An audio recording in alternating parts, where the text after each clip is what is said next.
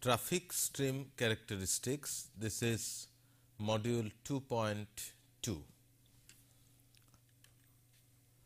After completing this lesson, the student will be able to distinguish between interrupted and uninterrupted flow facilities, understand the characteristics of uninterrupted as well as interrupted traffic flows, understand the concept of passenger car equivalency, and identify various factors which are affecting the PCE values, passenger car equivalency values.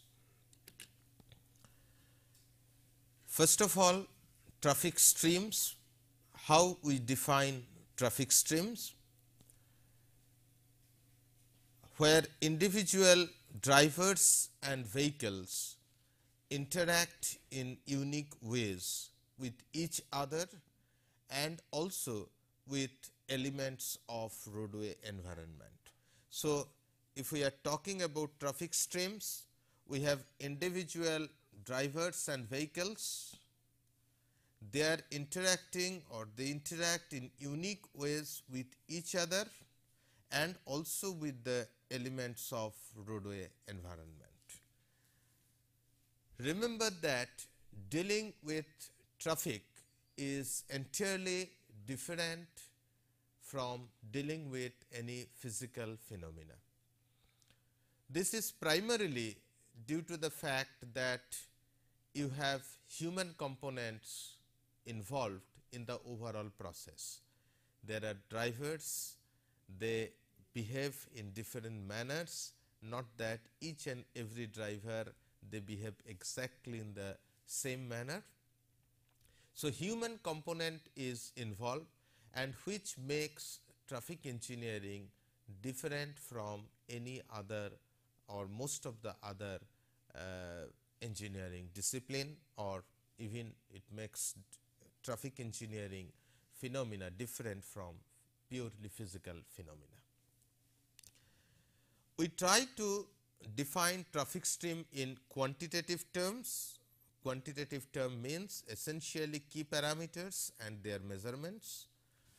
Basically, we try to do that to understand the inherent variability and define normal ranges of behavior. Carefully observe this statement, normal ranges of behavior.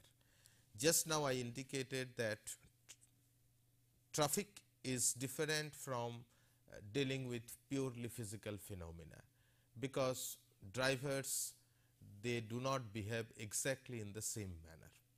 But still, when we try to define traffic stream in terms of quantitative measures, key parameters and their measurements, we essentially try to tell or try to see the change as appropriate in the normal ranges of behavior.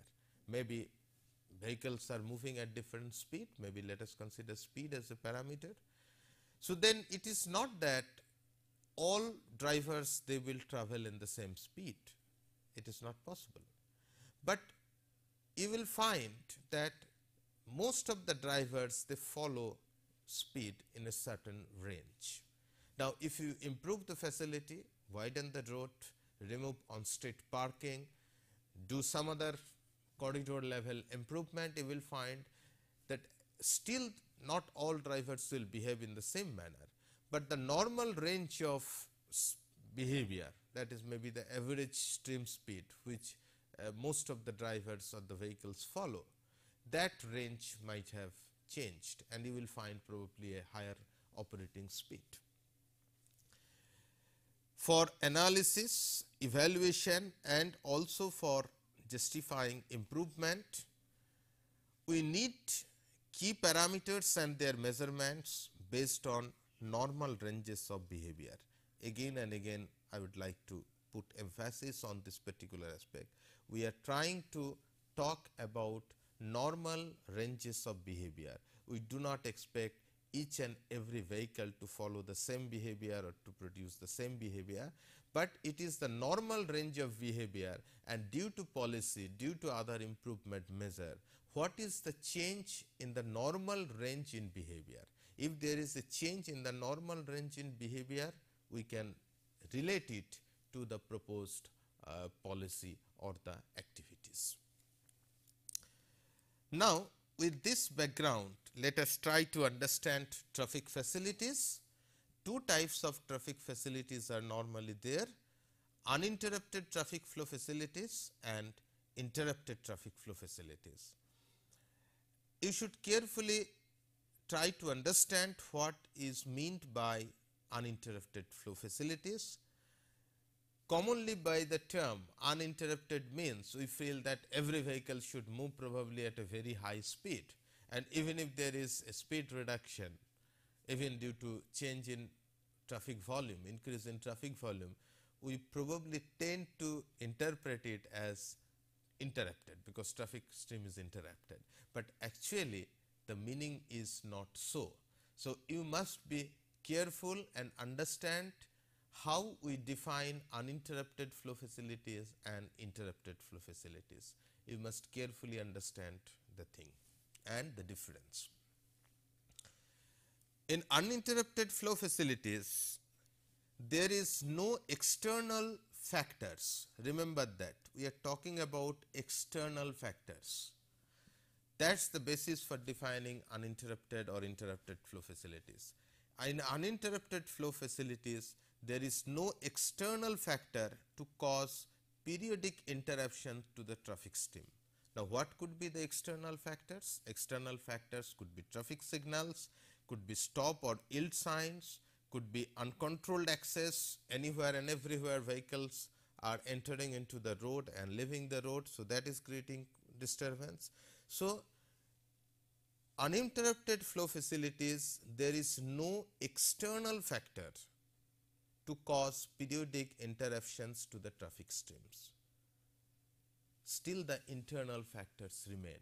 That means, there may not be any traffic signal, may not be any uncontrolled access, but still as you increase traffic volume, based on the interactions among the vehicles within a traffic stream, there could be speed reduction, but still the facility will be considered as uninterrupted flow facility, because these are or there are no external factors like signals or access, uncontrolled access causing the traffic stream damage or reduction in speed, but it is due to the internal thing. So, even if the speed is reduced, does not matter what is the operating speed.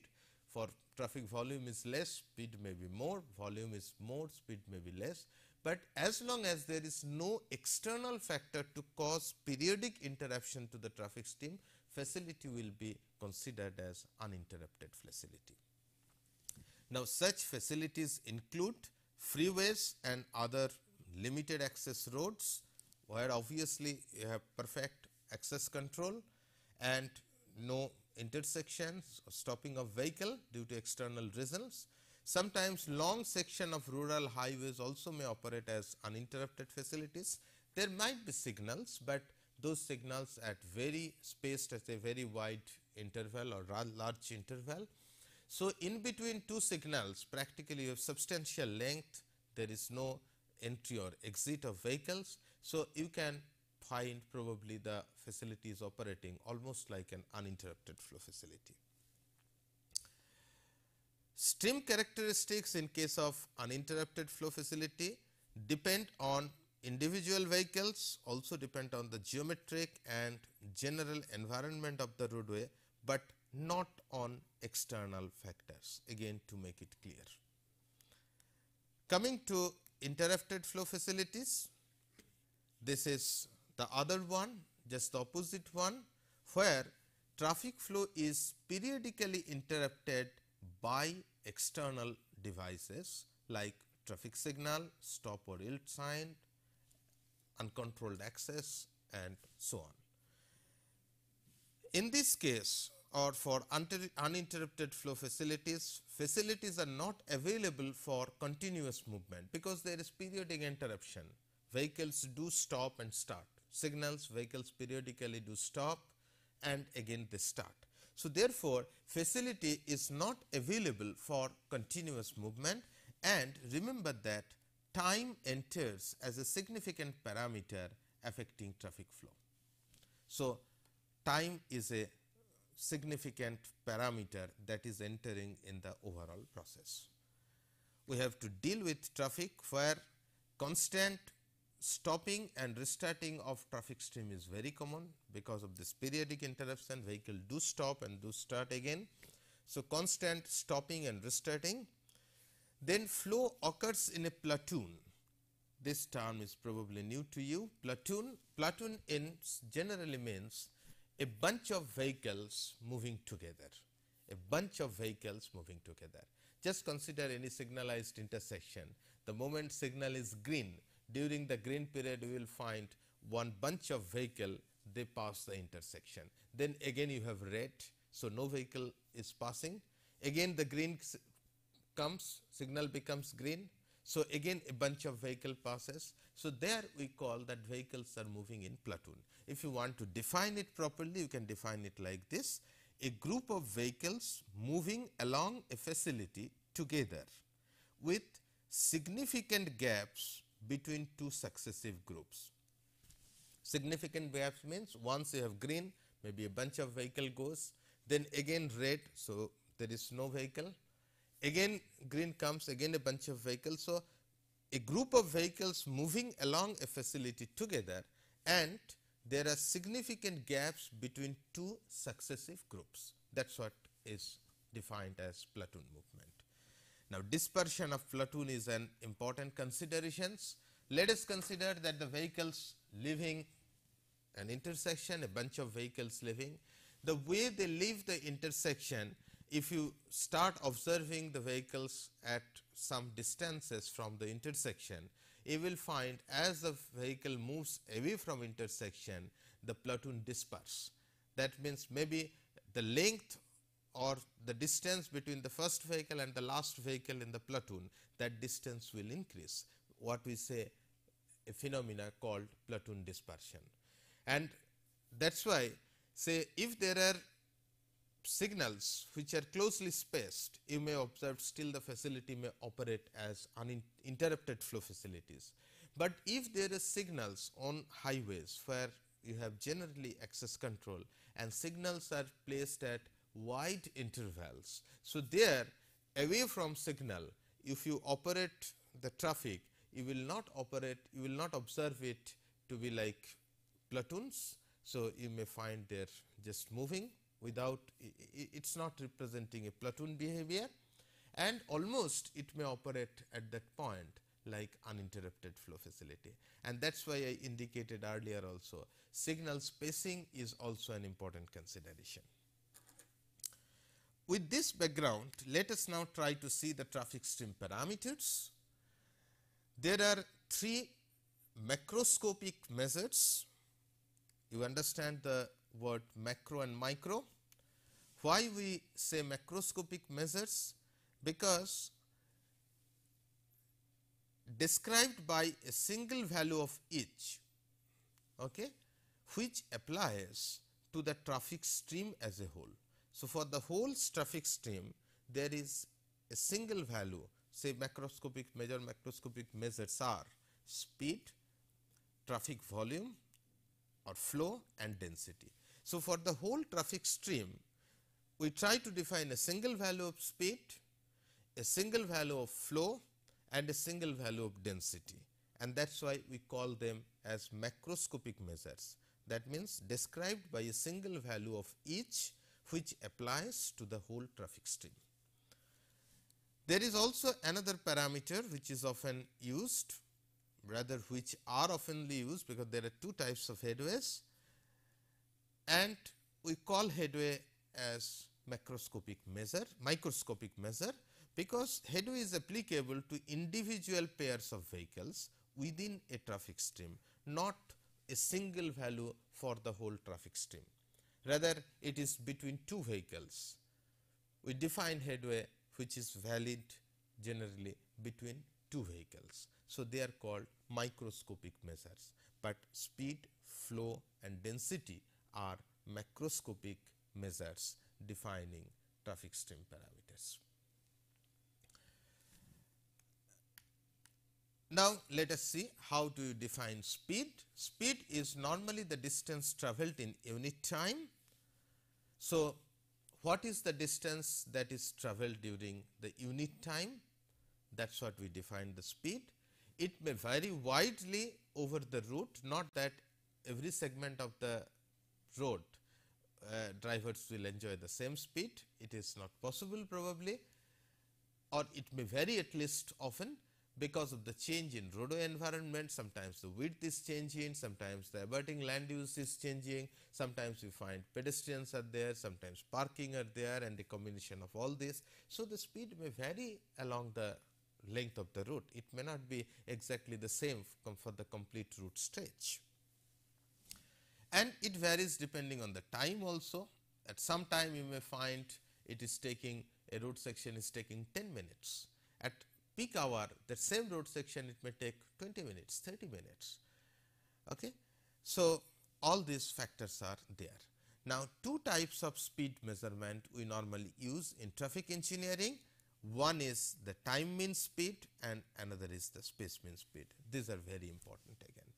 Time mean speed is often called as spot speed. So, we call it as TMS, time mean speed, or spot speed.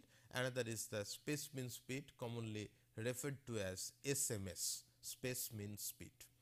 Now, time mean speed is the average speed at one point or location over a period of time. It is carefully observed, it time mean. That means, we are averaging it over a time, at a place over a time. So, it is measured at a point or at a fixed location, and it is measured over a period of time, and we take the average of that. So, it is average speed at one point or location over a period of time. You will see that it is arithmetic mean of the speed observed at a point. Now, space mean speed is the average speed of vehicles over a certain length of road at any time. It is averaged over the distance. That is why it is called space mean speed. If you take a distance, what is the average speed that can describe the travel over this distance? So, it is averaged over distance. That is why you call it as space mean speed. We can show that space mean speed is the harmonic mean of speed observed at a point. We shall show it with an example also. Remember that space mean speed is always less than equal to time mean speed. Always it is less than equal to time mean speed. We can show it also. We shall show it with an example. Let us take an example. Let us consider that there are three cars moving with a speed of 20 km per hour, 40 km per hour and 60 km per hour, and traversing a length of d. So, at any point, let us consider they are travelling at uniform speed. 20 km means first vehicle is travelling 20 km per hour uniform speed over the length d. Second vehicle is travelling at 40 km per hour uniform speed over the length d, and so on. Therefore, at a point d, what is the time mean speed? We have observed three vehicles, one is travelling at 20 kmph, another is 40 kmph and another is 60 kmph. So, it is time mean speed ut is nothing but 20 plus 40 plus 60 by 3, so 40 km per hour. So, it is nothing but, if ui is the speed of vehicle I, then it is sum over ui, where I equal to 1 to n, divided by the number of vehicles n. That way we can write. So, this expression hold goes. So, it is the arithmetic mean of speeds. That is what we have told. Please let us refer back to this thing. It is the arithmetic mean of the speed observed at a point. So, that is what we have shown. It is arithmetic mean of the speed observed at a point. Now, each vehicle is travelling a distance d. So, what is the average travel time? First vehicle takes time d by 20, second vehicle takes time d by 40, third vehicle takes d by 60. So, what is the average travel time? 1 by 3, because we have observed 3 number of vehicles. So, it is essentially 1 by n sum over d by ui. Ui is the same speed 20, 40, 60, right. So, it is 1 by n sum over d by ui, and I varies from 1 to n. So, what is the space mean speed? Space mean speed, distance is d and it is covered at t bar time. So, d by t bar, which is nothing but d by 1 by n sum over d by ui. So, what you get? You essentially get it like this: 1 by n sum over 1 by ui, where I equal to 1 to n. N is the number of vehicles, and in this case you calculate it as 32.7 kilometer. So, now what we indicated, we told that space mean speed, it is the harmonic mean of speed observed at a point. That is what we have shown here. It is the harmonic mean of speed observed at a point. We have observed speed at a point is ui. So, it is the harmonic mean 1 by n sum over 1 by ui, I varies from 1 to n. Here also you can see that time mean speed is 40 kilometer per hour, space mean speed is 32.7 kilometer per hour. So, you can find space mean speed is lesser than time mean speed. It is always so. At best it may be equal. I leave it to you to think where these two speeds could be equal, when it will be TMS equal to SMS. Just think this part. Relationships do exist between the time mean speed and the space mean speed. Sometimes you might have measurements of the time mean speed for different vehicles, and sometimes you may have the space mean speed, observed space mean speed also. So, if we know one, that means if we know the individual time mean speed and mean and the variance, then we can calculate the space mean speed. If we know the space mean speed, again the mean and the variance, we can calculate the time mean speed. The following two relationship may be used. If this is the, let us consider this the variance of mean with respect to the space mean speed and with respect to the time mean speed, then you can use these two relationship. If you know the mean and the variance of the space mean speed, you can calculate the time mean speed. If you know the mean and the variance of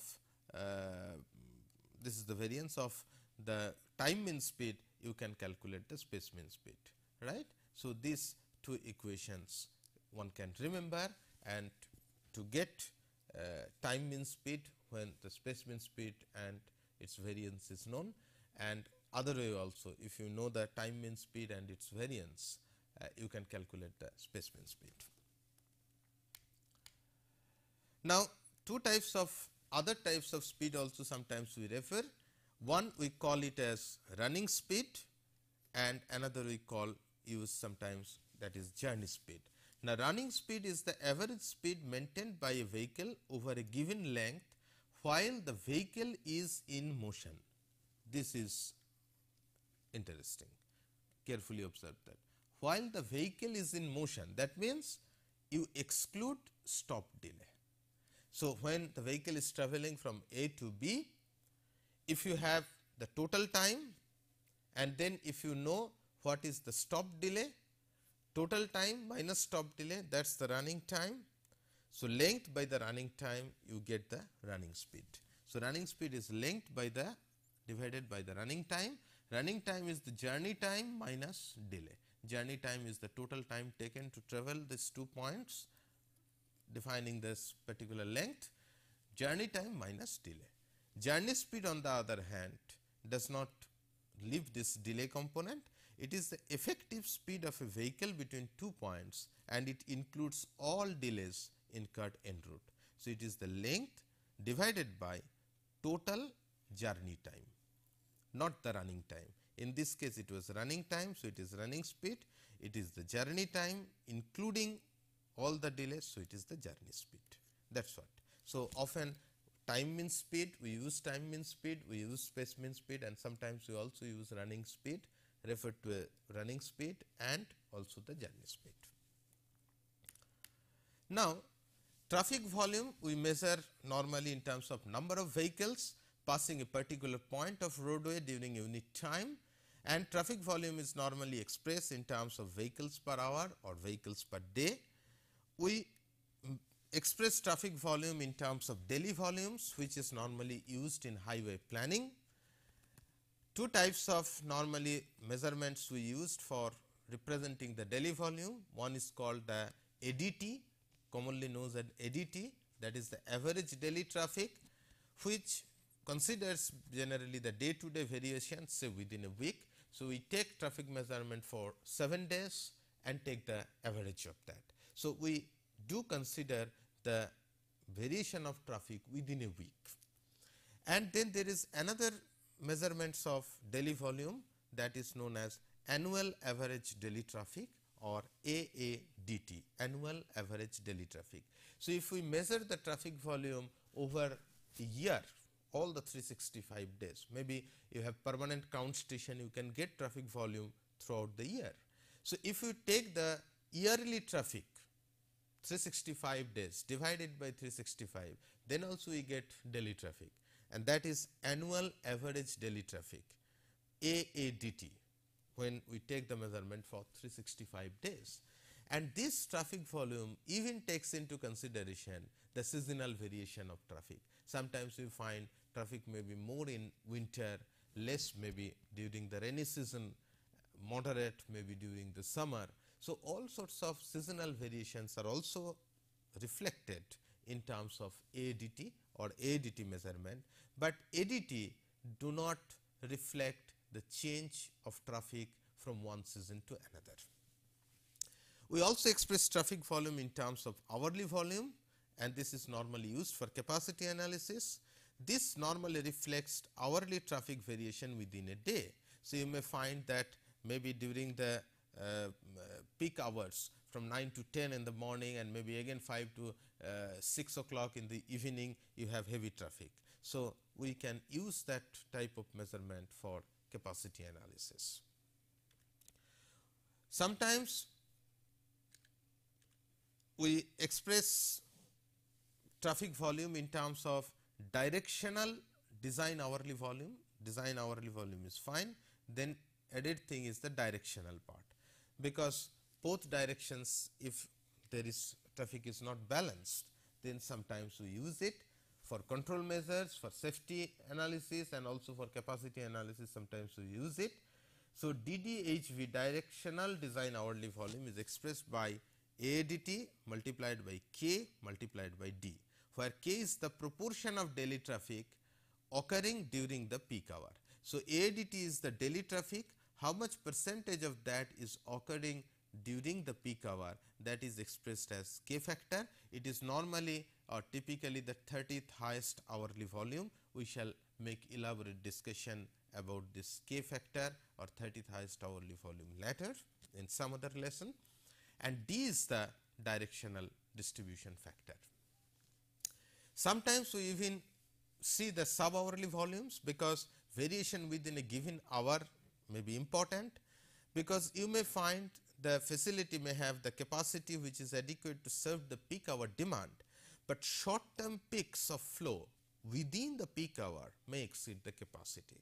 So, therefore, we may need to look at the sub hourly volume also. There, in that context, we use this peak hour factor. Peak hour factor is nothing but hourly volume, you take measurements for an hour, and then maximum flow rate normally based on 15-minute traffic count. So, peak hour flow is hourly volume, what you have really observed over 1 hour, and then take peak 15-minute traffic volume multiplied by 4, that means maximum flow rate based on 15-minute traffic flow, and therefore, you can get what is the peak hour factor. You will see often in signal design we will use this peak hour factor. When peak hour factor is known, sometimes maybe you have already studied some of the intersections and you know the peak hour factor. So, then that may be used to convert a peak hour volume to an estimated peak sub-hourly volume. It is just reverse. So, in that case peak hour factor is known, hourly volume is known. So, you calculate maximum flow rate, it is nothing but hourly volume divided by the peak hour factor. So, that way one can calculate the peak hourly volume. All these are necessary because this kind of short variation or variation of traffic flow within an hour also, that becomes important, particularly when you go for the signal design. So, there it is really meaningful. Now, the density, the third measurement, macroscopic measurements, it is basically the number of vehicles occupying a unit length of the roadway at a given instant. It is usually expressed as vehicles per hour, how many vehicles per kilometer, not per hour. So, over a length, take 1 kilometer road, how many vehicles are there? So, n vehicles per kilometer, that is what is the density. It is difficult to measure directly. So, often we calculate it indirectly using this relationship, density equal to flow by specimen speed. So, if we know the traffic stream flow and traffic stream specimen speed, we can calculate the density. We shall prove this relationship also. We shall show you the derivation. The density we often refer to as jam density. Jam density is the highest density occurs obviously when it will occur in the worst affected hours, peak hour, when the congestion is severe. You have vehicles bumper to bumper. Okay? So, that is the maximum density that can occur. So, we call it as jam density. So, jam density is the highest density when vehicles are standstill, that is the jam condition, and in this case traffic volume approaches to 0. Why traffic volume approaches to 0? Because you will find that vehicles are almost standstill, that is the level of density. So, obviously, because they are so much packed, the speed or the flow has virtually come down to 0. So, during the jam hour also, if you try to measure how many vehicles are crossing at a particular location, you will get almost nil or very little number. Now, the other microscopic measure headway. Here two types of headway measurement we do. Sometimes we call it time headway and space headway. Sometimes space headway is often referred to as spacing. Headway means, time headway means the time gap between two vehicles, passing of two vehicles. Space headway spacing means, space headway is the distance between the fronts of successive vehicles. So, space headway we are referring to as distance between fronts of successive vehicles. So, if you have density is k, so you have k vehicles per kilometer. So, what is the average spacing? 1000 meter by k. So, this is in meter, that is the spacing. Now, let us, you have this relationship q equal to k into Vs. So, that means flow equal to speed into density. So, speed you can again express in terms of flow and you replace this k by 1000 by S. So, you can get this relationship. Similarly, the time headway is the time interval between the passage of the fronts of successive vehicles at a specified point. It is measured in second. So, time headway is measured in meter and space headway is measured in second.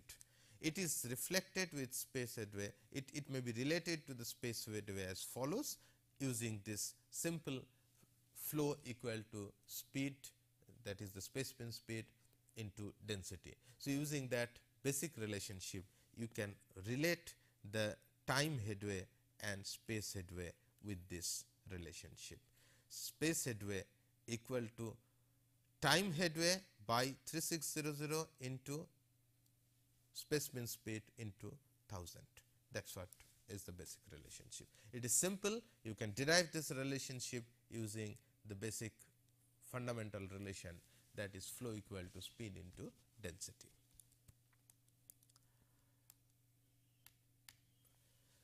Coming to the characteristics of uninterrupted flow, we have already told that for uninterrupted flow it is flow equal to speed into density. So, we can try to show you that derivation. Let us consider 1 kilometer road on which all vehicles are travelling at the same speed. This is just for assumption to show you the simple formulation. The parameters k, q and v are concentration in vehicle per kilometer, q represents flow in vehicle per hour and v represent the specimen speed in kilometer per hour. So, you have practically 1 kilometer length of the road, that is what we have tried to show. The density is k, so you have k number of vehicle, this is the first vehicle, second vehicle, third vehicle, like that, and this is the kth vehicle because density is k. If you measure the flow here, you will find per hour q number of vehicles are going, each with a speed of v kilometer per hour.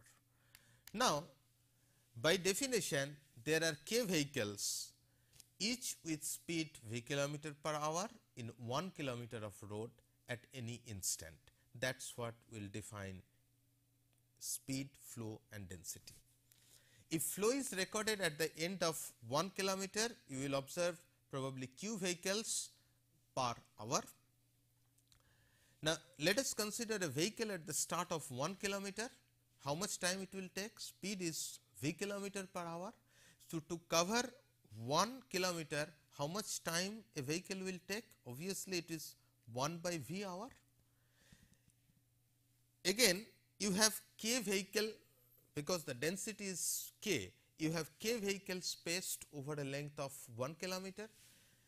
So, how much the kth vehicle will take? First vehicle will take 1 by q hour, second vehicle will take 2 by q hour to reach to that point. So, kth vehicle, how much time it will take? It will take k by q hour. And how much distance it is covering? You have k vehicles in 1 kilometer. So, essentially in k by q hour also it is covering 1 kilometer. So, therefore, one way we find that a vehicle will take 1 by v hour to reach at the end, and kth vehicle will also take k by q hour to reach to the end. So, therefore, 1 by v equal to k by q, and here you find q equal to flow equal to speed, specimen speed multiplied by the density. So, that way one can show this relationship.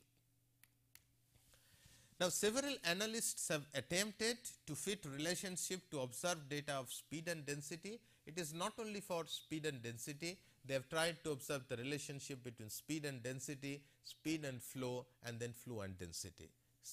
Okay. So, we are trying to show some of the speed density relationship. The most popular one is the linear relationship between the speed and the density, and this is given by Green-Schiltz. So, this is popularly known as Green-Schiltz model. Here you can see I have shown the linear relationship with a graph. This way it is density is increasing, the speed is increasing in this way. So, when you have density 0, there is very few vehicle, the speed is maximum, that is the free speed or the free flow speed, and as density increases, the speed will come down because more vehicles are there. So, the interaction among the vehicles, there will be loss in freedom of movement and the speed will come down. So, finally, you will find when there is jam density, jam packed, vehicles are totally packed, then the speed is 0, and this is following a linear relationships given by this equation 1. So, Kj is constant because the damped density for a given road section, it is constant. Vf is the free flow speed is also constant. So, Vs equal to Vf minus Vf by Kj, all are constant multiplied by K. So, this is essentially a linear relationship. Now, what will be the speed flow relationship and flow density relationship based on the above mentioned speed density relationship. Again use that basic relationship, flow equal to speed into density. So, using that we can show that Q equal to Vf into K. Now, what is K? K is, here you can find Vs by Vf minus Vf by Kj. So, if you show this relationship, you can get equation 2 to represent the relation between flow and the density K, that is the corresponding flow density relationship. Similarly, you can show what is the relationship between flow and the speed represented by Vs. So, once you know any one of this relationship, in this case we have started with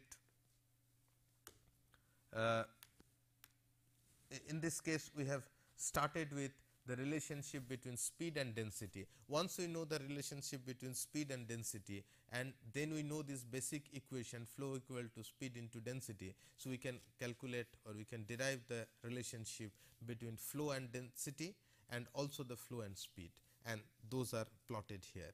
You can see, consider any speed flow curve, you have two domains.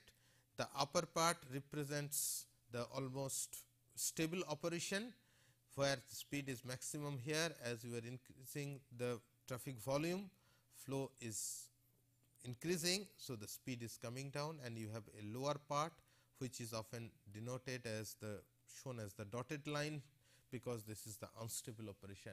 We will have more discussion about the relationships later. But obviously, if you try to plot equation 2, you will get like this Q and K relationship like this, and if you plot this equation 3 Q and Vs, you will get this kind of relationship. So, here also you have two domains, here also you find there are two domains.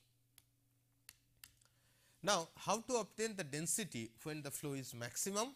It is very simple, you can get it easily. When from the above relationship you can find the flow and density.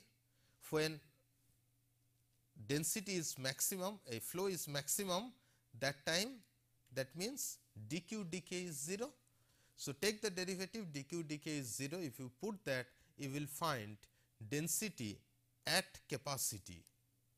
If we define it as Km, density as capacity, is nothing but Kj by 2. Similarly, take what is the speed at density at capacity or the maximum flow. Again you take the derivative dq with respect to V. So, dq dV, earlier case what is the density at capacity flow, you get dq dk equal to 0. In this case again you take the derivative dq dV equal to 0, and you find Vm, the speed at capacity, okay, or maximum flow, is Vf by 2, simple derivation.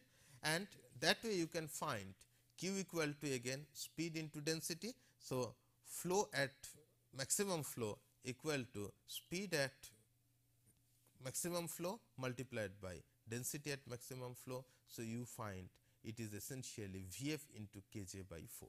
So, if the linear relationship holds good, then we can show that the maximum flow can be expressed as Vf into Kj by 4, where Vf is the free flow speed and Kj is the jam density. Now, there are other relationships like Greenberg's logarithm relationships, Underwood's model. Okay. There are a number of relationships that have been developed by researchers over a period of time. Some of the relationships I have shown here. This is the Greenberg's model, is a logarithmic model, is shown here. You can clearly see from this equation that this equation breaks down at low concentration when k equal to 0. If you put k equal to 0, it breaks down the relationship. Similarly, this Underwood's exponential relationship, it does not represent 0 speed at high concentration. Whatever may be the value of k, it does not represent exactly 0 speed as it was represented by Greenschild's linear model. There are so many other models, you can refer to any textbook also if you are interested to know about other types of model. Now, coming to the characteristics of interrupted flow, here vehicles move in platoon and traffic signal is a major cause. So, let us consider a signalized intersection. Traffic is periodically stopped and then permitted to proceed. It is done basically to maximize the efficiency and safety through sharing of time for different conflicting movements. We want that the same space it is shared for different conflicting movements. So, we separate the conflicting movements by time. We allow some of the some movements to take place at certain time, then we stop those movements, put red to those approaches, and then we allow other movements to occur. So, that way we try to maximize efficiency and safety at the same time. So, here headway already you know the time gap between passage of two vehicles. So, here once you consider a signalized intersection, the constant headway achieved with a stable moving queue, carefully observed stable moving flow, is known as saturation headway. So, earlier we told what is headway, now we defined saturation headway. So, what is saturation headway? The constant headway achieved with a stable moving queue. Initially the moment signal becomes green, initially a few vehicles may take a much longer time, and then after some time you will find that queue will stabilize. So, it will move at almost at uniform rate. So, there with stable moving queue, what constant headway you get is known as saturation headway. Now, obviously after green signal is shown, first few vehicles consume more than h, where h is the saturation headway. They consume more than h because of driver's reaction time to green signal. So, if incremental headways are added, that means above h for the first few vehicles, what are the extra time over h? If we add all of them, then that is known as start of lost time.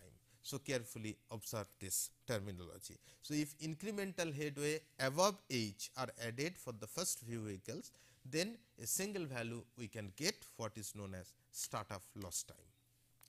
That is what is shown here. Okay. This is the signal, vehicles are stopped here. So, once you give green signal, the vehicles start moving. So, you find that initially first few vehicles the headways are more, that is what is indicated here, but gradually it is coming down, and beyond certain vehicles you find that everybody, because here the stable queue movement has occurred. So, you find everybody is taking h amount of time, passage of two vehicles h. So, this h is the saturation headway. Now, if you take the first few vehicles, this vehicle let us consider, if this is the ith vehicle, how much extra time it has taken? It has taken this much extra time. If we denote it as Ti, then start of lost time is sum over Ti I equal to 1 to n. Even if you make it n, it gives you the same result, because for all these vehicles there is practically this Ti is 0. So, if you take the first few vehicles, you take the total start of lost time, that is what is shown here. Now, there is also a clearance lost time or end lost time, that is defined as time between the last vehicle from one approach, just it becomes red. So, the last vehicle between one approach entering to the intersection and the initiation of green signal for conflicting movement. One approach you are just making red, so the last vehicle goes, another approach you are leaving making it green, but you want to keep certain minimum gap, so that the last vehicle can cross the intersection area safely before another vehicle from another approach comes to that intersection getting the green signal.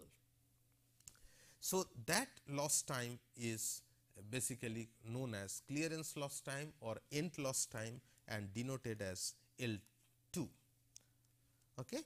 So, this total lost time is L1 plus L2 in the initial period and towards the end. Then saturation flow rate, you can calculate it. If you know the saturation headway, then each two vehicles, passage of two vehicle takes h. So, it is basically 3600 by h. So, if you know the saturation headway, you can easily find what is the flow corresponding to saturation headway. So, the number of vehicles that could enter the intersection in a single lane, if the signal were always green for that lane, that means a stable condition exists and vehicles were never stopped. So, that is what gives you saturation flow. Again, this is important if you go for the design of signal. Now, flow at a stop or yield signs, that also may be part of this uninterrupted flow facility. So, drivers select a gap in the major street traffic to execute the desired maneuver, and gap availability is accepted by the total volume on the major streets, its directional distribution and the number of lanes. Okay.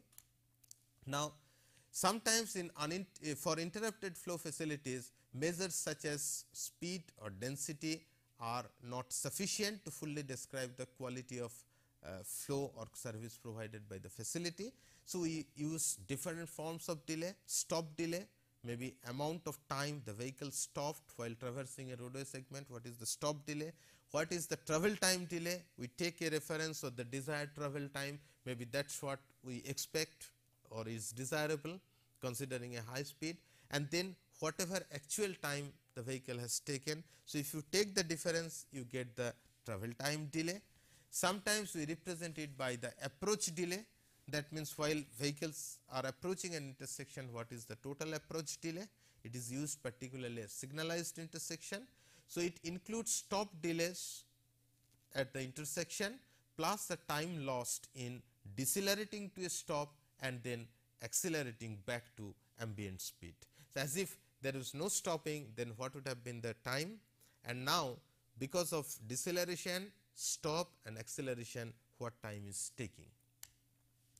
Now, coming to the concept of passenger car equivalency, you have seen we have most of the developing countries, we have mixed traffic operation.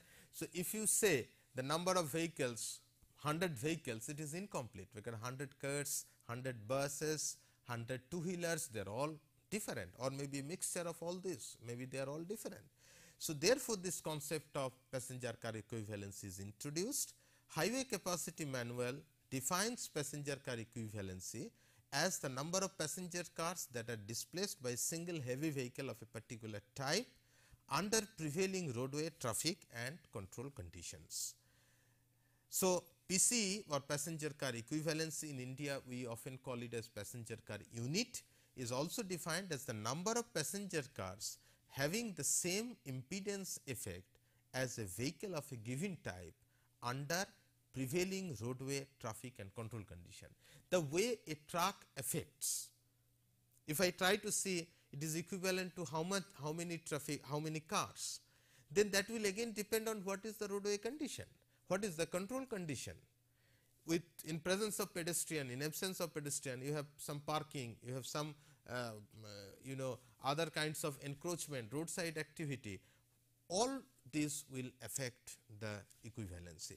Therefore, PC is always defined with respect to prevailing roadway traffic and control condition.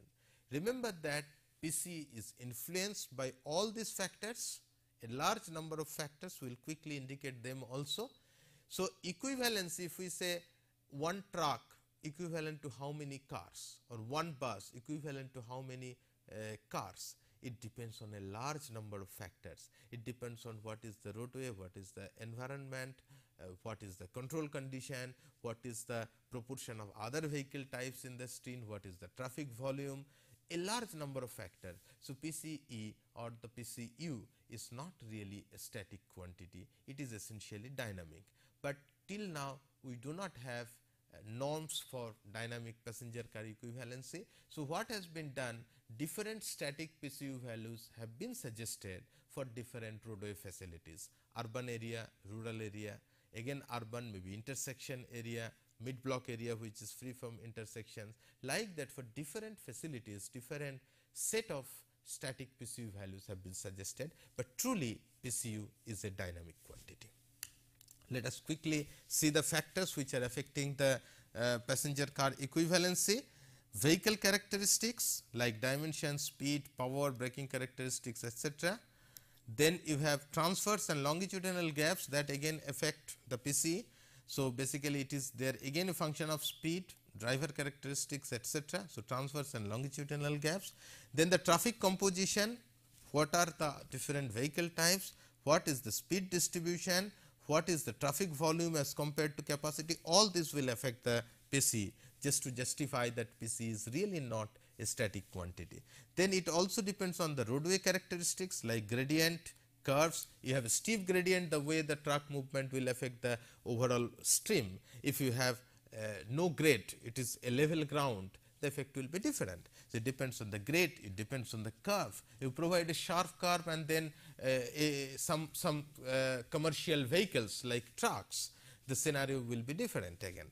So, therefore, whether what level of access control is there, whether it is rural or urban area, presence of intersection, even the type of intersection, all these are going to affect the PCE. You have traffic control and regulation, that also may affect passenger car equivalency, because whether it is one-way traffic or two-way traffic, whether they have posted speed limit, what are the different control devices you have en route, and also it will get affected by environmental and climatic condition. So, you know there are a large number of factors which affect this passenger car equivalency. Here I have shown some typical values of passenger car equivalency for Indian rural roads. You can find with respect to car we define, because we say passenger car equivalency. So, equivalency with respect to car. So, car is 1, bus, truck is normally 3, motorcycles we have 0.5, cycle rickshaw 1.5, and then I have indicated also higher PCU values for some of the non-motorized vehicle. But these are just indicative and typical. You have a number of PCU sets for different types of facilities. Now, let me ask you some of the questions. Define uninterrupted flow facilities. Mention traffic stream parameters for uninterrupted flow facilities. Question 2. What is the difference between the time mean speed and space mean speed? State the relationship between the time mean speed and the space mean speed. Define passenger car equivalency and mention the factors affecting the PCU values, so that for Ginshild's linear speed density relationship, capacity flow may be expressed as Vf into Kj by 4, where Vf is the free flow speed and Kj is the dam density. A quick look at the answers to the questions of lesson 2.1. Why it is meaningful to attempt to influence the travel demand, discuss different ways of influencing the travel demand. Most of the cases you find demand is more than the capacity only for certain hours. So, rather than increasing the capacity, is better to see if we can distribute the demand over a period where even for a small period the demand is more than the capacity. Can we, instead of adding the capacity or enhancing the capacity, can we redistribute the demand and manage with the existing capacity? So, there are different ways: shift the temporal distribution of the demand, reduce the magnitude of the demand, or even go for the repackaging of demand. Explain the necessities for measuring the performance of transportation system. There are so many reasons we need to measure the performance: for assessing the existing condition, evaluating alternative improvements, quantifying associated costs and benefit, and for communicating the results to both technical and non-technical audiences. Explain your understanding about transportation system management, application of methods and procedures for increasing the efficiency, and objective is basically from high capital incentive approach to low cost, more rapidly implementable projects. These are the major components of traffic system. Thank you.